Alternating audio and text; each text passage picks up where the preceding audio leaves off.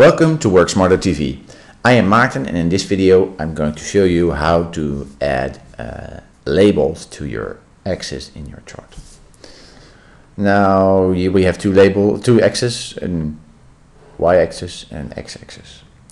Now the x-axis is pretty obvious. These are months and most people will recognize that, so we'll leave that. But this isn't that obvious. So what we'll do is we'll add a title here. First we select the chart.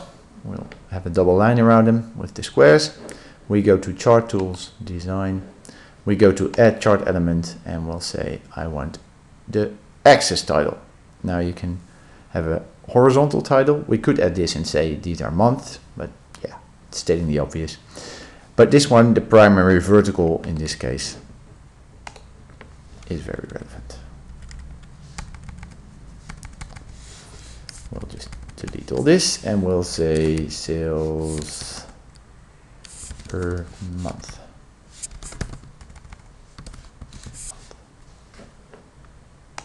And there we have it. We can move this around if we want to.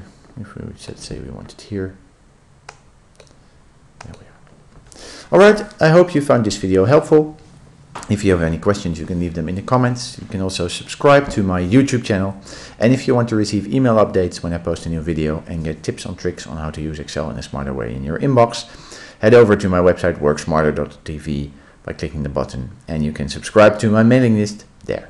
Thank you for watching. Hope to see you next time. Bye bye.